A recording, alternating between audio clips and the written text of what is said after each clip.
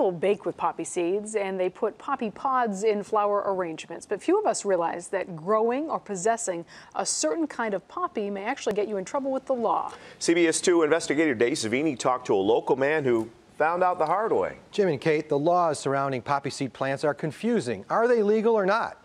Meet a young man who nearly went to prison for 50 years over the sale of them. Yeah, block. Will Coix is getting ready for his first professional fight. The grueling schedule had the West Chicago man relying on natural herbs and supplements for energy.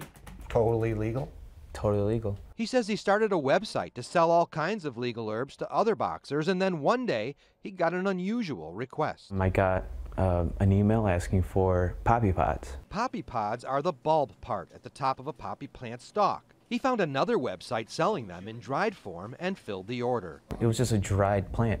He knew seeds from poppy plants were used in baking and sold on buns and bagels, but what he says he didn't know was that the Federal Drug Enforcement Administration actually has poppy plants on its list of controlled substances, and the person who asked for the pods was working for police. So you bought poppy pods online and almost ended up spending 50 years in prison for it.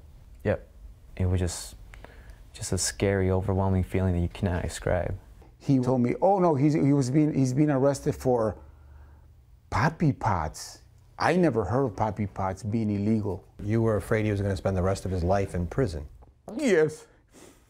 Yes. His father couldn't understand what was illegal or how anyone could be arrested for selling dried pods from a plant that he and his son both thought could be grown in gardens. Not a drug dealer, No. not a criminal. No. There are numerous varieties of poppy plants, and while law enforcement officials say the seeds are completely legal, one plant in particular, the Papaver somniferum, is illegal because heroin is made from it.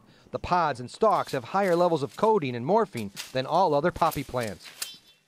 I want to warn families, kids, stay away from it, don't touch it. The opium comes from liquid extracted from the pods, but that's from fresh plants, not dried pods like the ones he ordered. Did you think that you were doing anything wrong? I still don't think I was doing anything wrong. Ultimately, the DuPage State's attorney offered him a deal, giving him probation if he pleaded guilty to a lesser felony. We had to take the deal. I didn't care about the felony. All I knew was that my son was going to be home with me. Coix's 50-year sentence is reduced to 2 years probation because of his plea bargain.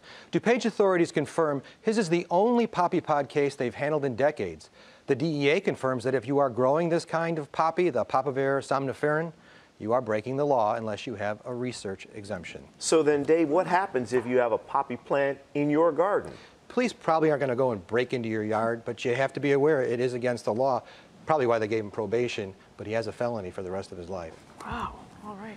Thank you, Dave.